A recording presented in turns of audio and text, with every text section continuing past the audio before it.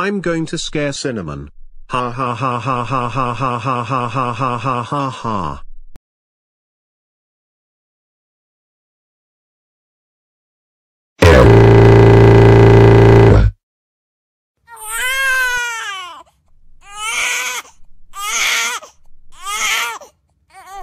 Why are you crying, Cinnamon?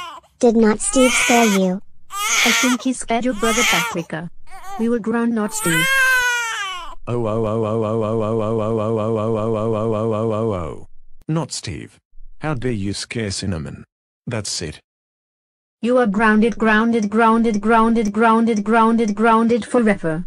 Go to the couch right now. Don't cry, Cinnamon. Not Steve is on the couch. Everything is okay now. I can't believe I got grounded for scaring Cinnamon. Not Steve. I heard you scared Cinnamon. That's it. You're grounded, grounded, grounded, grounded. But I'm already grounded, Steve. And by the way, how did you find out what I did? Because Mr. Salt, Mrs. Pepper, and Paprika told me everything. Anyways, this is the timeout.